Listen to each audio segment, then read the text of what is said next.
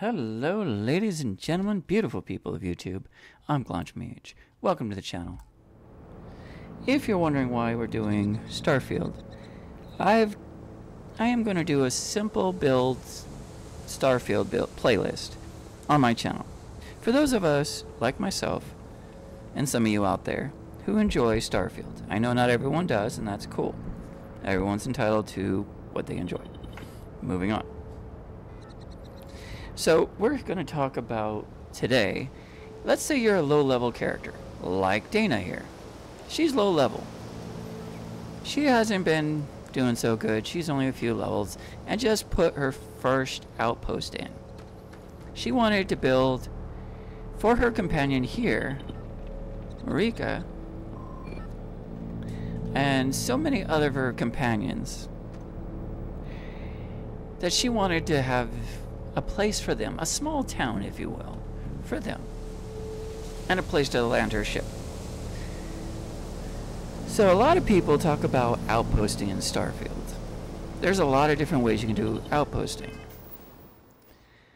And from building mining facilities as well as homestead kind of places, or maybe a secret base for your bounty hunter, or maybe just a nice player home. Either way, there's a lot of different ways to do outposting, and this is just one of many that we're going to be doing in this wonderful, easy, simple playlist that we're doing for Starfield. Let's get into it. So if you're wondering how I got to where I am, if we go to our map, alright,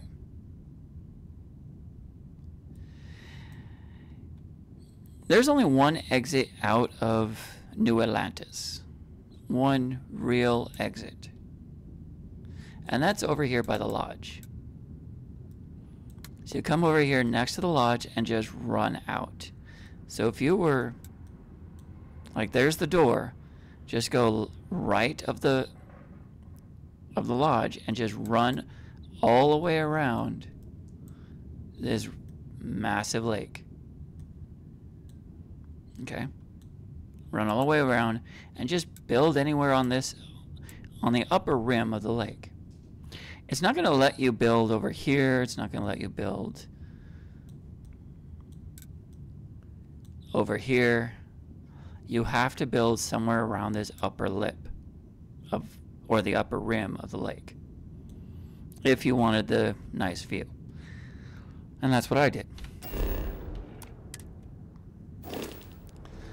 So, outpost design. There's not one way, there's no right way or wrong way to build an outpost. But there's immersive ways and enjoyable ways that make it to where it looks pretty and have a theme for your outpost or your place that you want. In my opinion, personal opinion, you want to make sure your outpost reflects the character you're playing, you know?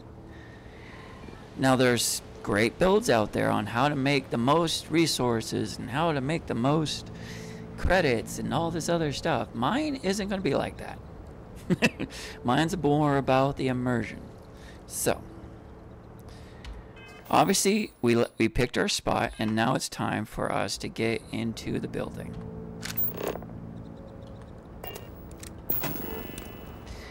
Now, for me, depending on the theme that I'm going for, you want to put a landing pad for your, because if you land here, right, and you don't put a landing spot, your ship will constantly land at New Atlantis, and you'll have to truck or run all the way to your outpost over here by the lake. Of course, if you fast travel here, you'll just appear next to your little outpost beacon right there. So, let's look at our landing pad, the big one. Everyone's favorite landing pad. Now, you see how massive this thing is? There's a lot of different ways you can build immersive with this pad. You can either move it to the furthest part of the circle of your outpost, and that way as you land, you already face your outpost, right? Or you put it in the direct center and have the outpost built around the land pad, kind of like in the Mantis layer, or some of the military bases that you run into when you run into the Ecliptic or the Spacers or the Crimson Fleet. Their base is kind of built around this. And that's one idea you can take when you build your outpost, is look at the ones that already exist in the game, and it's like, can I do something similar? Alright, so I'm going to put mine right about here. Yeah, that's good.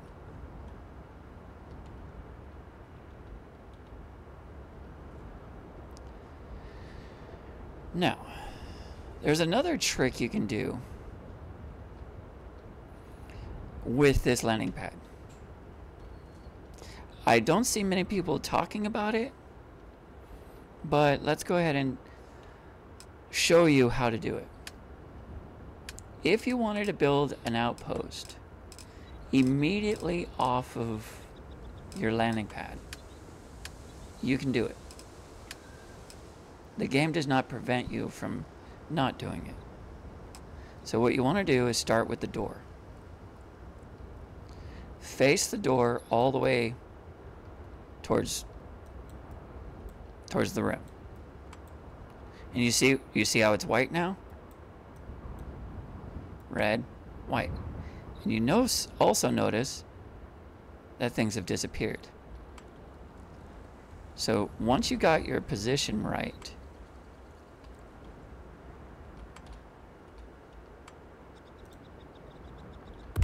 you confirm and then go up and then confirm a second time. Now look at that gap right there. Now if you go over, it's not going to work. Go a little under and as close as you can. Angle that opening to that floor as best as you can. You see where there's that gap? This is what you want. And this is going to take some time. It's going to take some effort. Right?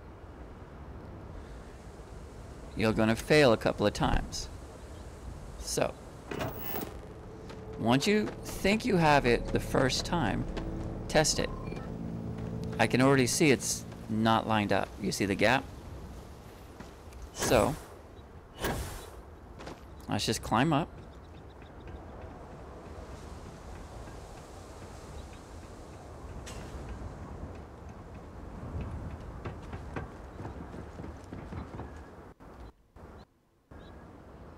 And as soon as the game catches up to my running, alright. Alright, come on, game. Are we done being a pain? Alright. So that was obviously too high. So I'm gonna back up a little bit. Go into build mode. Grab the door.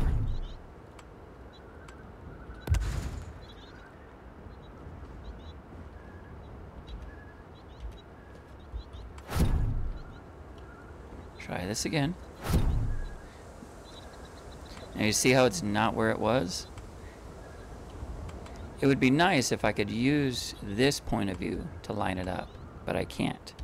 I have to use this view.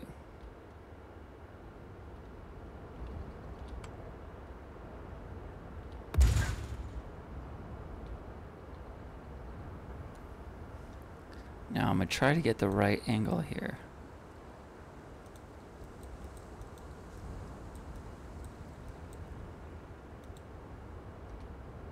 It's not close enough. I can already see that.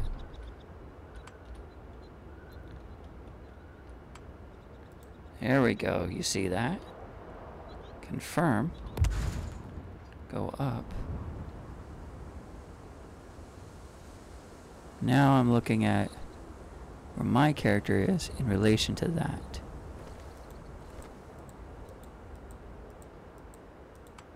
Right there.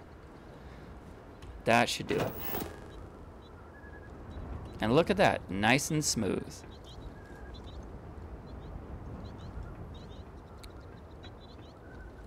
Now from here we could build outward and to the side if we wanted to do this. And again, we just hit, whoops, not that one. You have to actually hit the right buttons, Launcher Mage. Go back into build mode, hit V.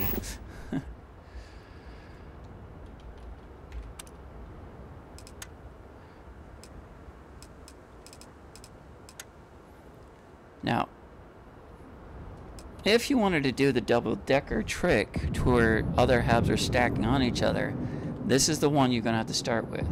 The 4-wall hab double. Okay? A lot of you already know this, but for those of you who don't, start with this.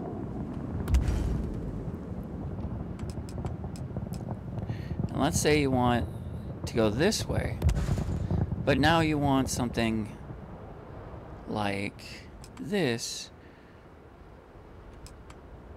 but you want it on top. So you just aim towards that wall. Voila. And as you can see, you have it stacked. Simple. Easy peasy. Not complicated, and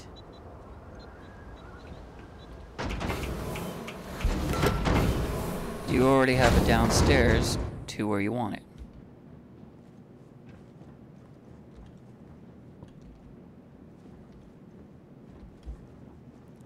Now, let's say you don't want to do it this way. Let's say you want to build your outpost just off of, like a lake house, just off of that lake, heading into the lake. Not a problem. Let's go back into build mode. Go to view. We're going to grab our door. Oh wait, hang on. Can we do this? Alright, we're going to start all the way.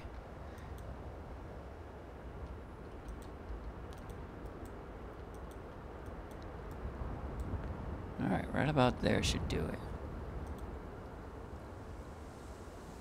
We want it low to the ground. Check out the back view, make sure we're getting exactly what we want.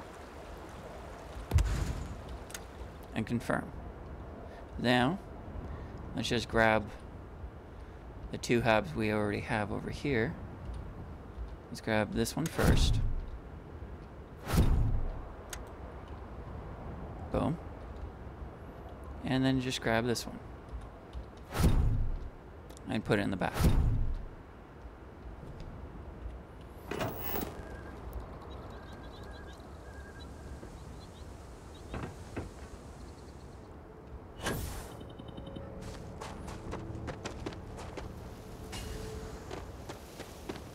And as you can see,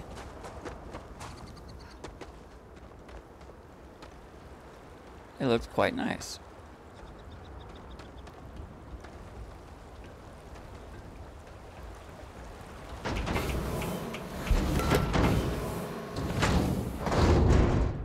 No water coming in. Just above where the bars of the floor underneath here, the foundation, is going into the water. Very simple, very easy. Simple tricks.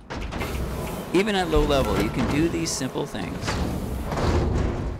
to kind of give a style and a theme of what you're going for. Maybe you wanted a beachfront property. There you go. Or a beach house that's over the lake. Go for it. Why not? Now, for those of you who don't like outpost build and just want to do house decorations, in Aquila City or here at New Atlantis, there's two apartments in New Atlantis that you can get, though you will have to go through the UC storyline to get them unlocked. Unlike in Aquila, where you just have to have the money to buy either the apartment or the manor, the house. There's also two places in Neon, but one of them requires you to go through the storyline in there, and about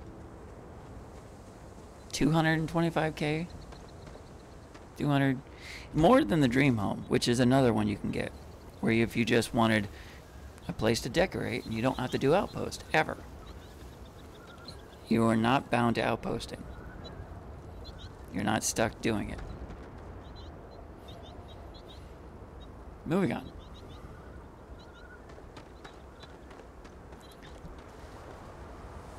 So let's go on to more of a theme for your companions. So why would you want to build an outpost that is not making you money? Maybe you want it for your dream home, for your player characters and your companions, such as the named characters or the named companions that you can hire that are not part of Constellation. Such as the ones you can get here at New Atlantis, like Simeon or Simon, Gideon, Marika.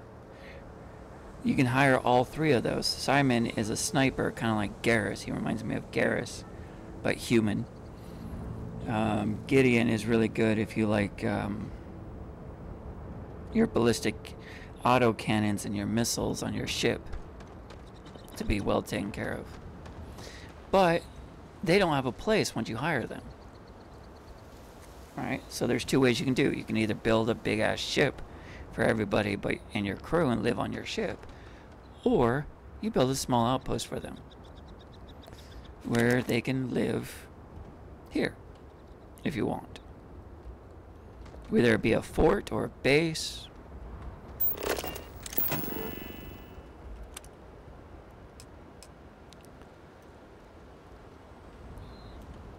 Let's see.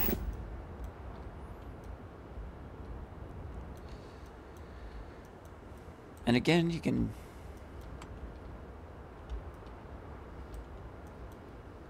if I wanted something like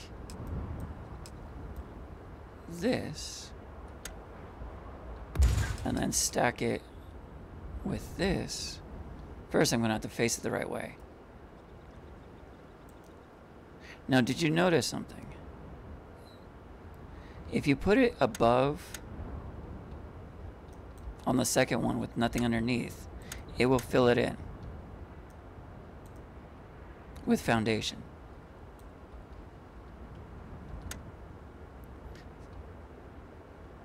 If I can get it to, there we go. And there's the foundation underneath. Kind of like a small little mini tower, if you will. And if you wanted this higher, right? If you wanted to stack something on top of this one, well, we go back to this.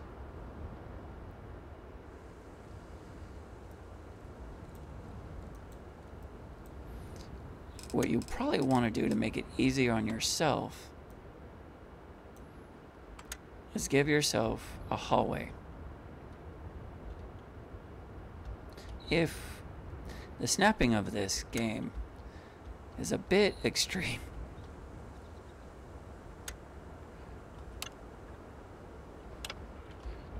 as you can see, I'm trying to get it onto the second one. There it goes. Finally. but I'm out of sealant. And now I should be able to... No. Well, the idea is to have that hallway connect to the bottom, and you should be able to stack another row on top. That's the idea. But you will have to fight with the dam snapping. So.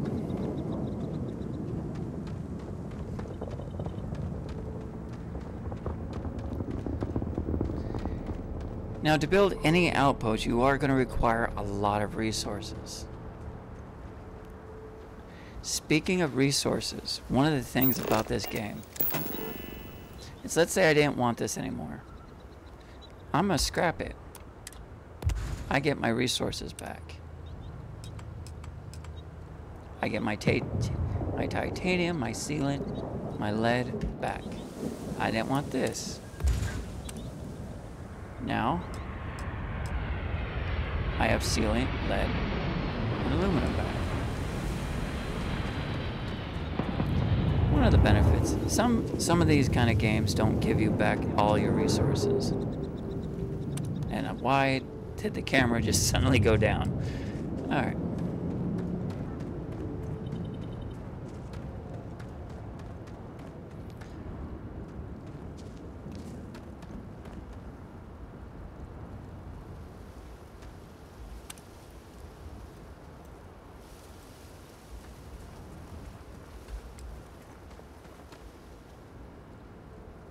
Let's go ahead and grab this guy.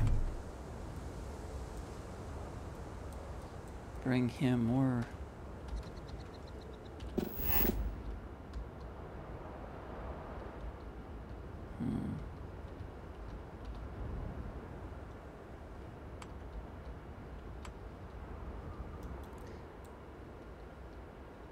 You can be as creative as you want with this game. You're gonna experiment. You're gonna delete things. You're gonna remove things. You're gonna remove things. It's all part of the fun.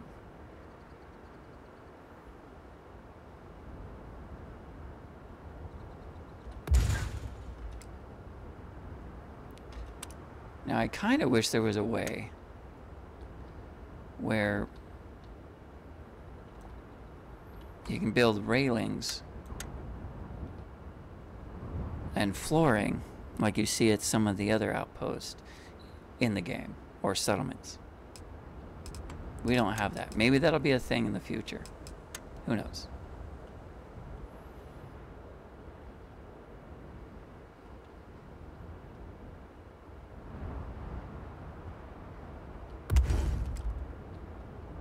Okay, there we go. Now, you could also make a small settlement if you wish. A bunch of little houses lined up. Anything you want to do, you can do it. It just will take some creativity. And yeah, you can make itself easy by putting mods. Now, a tip. You see this fuel generator? Getting one of these is a great idea. But if you're early in the level like this character is, you don't want to do it. Because you're going to also need to create a gas... Where is it? A gas storage right next to it. And you're going to have to constantly fill up the storage. Not liquid, gas. Helium is a gas. Now, if your outpost fits... Oops, I have that floating. Hang on. Let's go ahead and delete that. If your outpost requires it, you can put one of those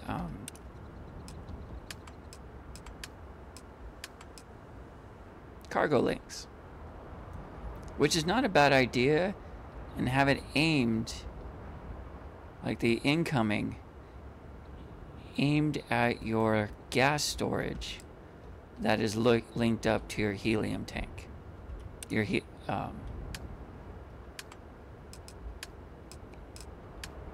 where is it? The helium power thing. That obviously requires helium. Fuel generator. Helium 3. And 1 for 20 power. So as long as you keep that gas storage filled, you'll have 20 power for your base or your outpost or whatever. But if you're early levels, you see where it says produces 6? This will change based on the planet's ability to get sun. If your planet is like an ice planet and doesn't get a lot of sun, this will be like a 3 or a 4. Same thing with the wind turbines, which also requires cobalt. It's 6 on this planet, but in some planets where there's no atmosphere or no wind or no plants, it's going to be like a 3 or a 4. But on this beautiful planet that has the beautiful town or city of New Atlantis, it's a 6. So what I'm going to do with this early level character is put one of these right on top. Now, do you have to put it on top? No, you can actually put it like you see. See, it produces its own foundation. Kind of like you see some of those outposts out there or settlements out there. Now, since that is 6 power, I want to make sure that it's doing something. Let's go ahead and put like a turret.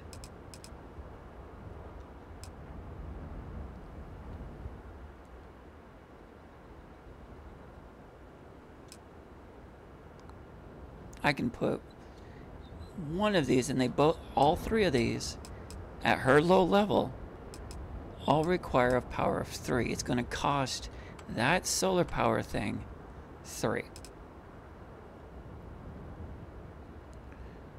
This is probably the cheapest. These 2 are more expensive. So let's go ahead and use this cheap one here. Resource-wise, it's pretty cheap.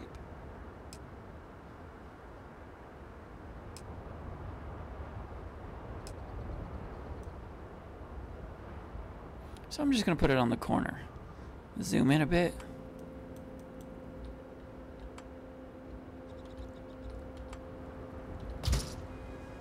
There we go. And you see it bounce it back up, right? That means it's powered. If I put another one, it'll be powered. Now I could put a pretty wind turbine. If I had cobalt, I'd put it right next to that spot right here.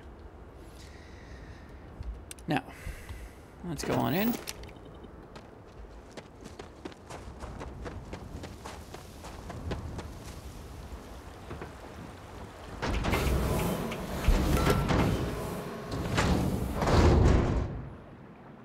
Probably turn this room into this character's bedroom, or maybe this room. Who knows? Or I might have a bedroom just off of... Actually, that's probably a better idea.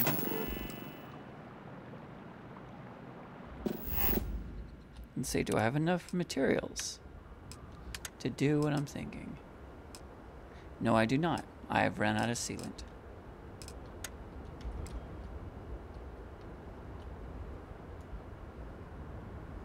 And that's fine.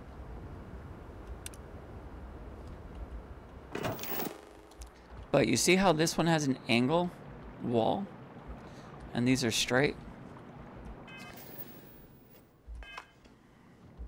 As soon as I push the right buttons again, you'll notice that if you wanted to put like a poster or even this wall bracket, the flat ones work nice, right? But it won't work on these angled ones. only the flat ones. So that's another little tiny trick or tip. Not really a trick, it's just a tip. If you want things on your walls, go for the flat. If you don't, go for the angled.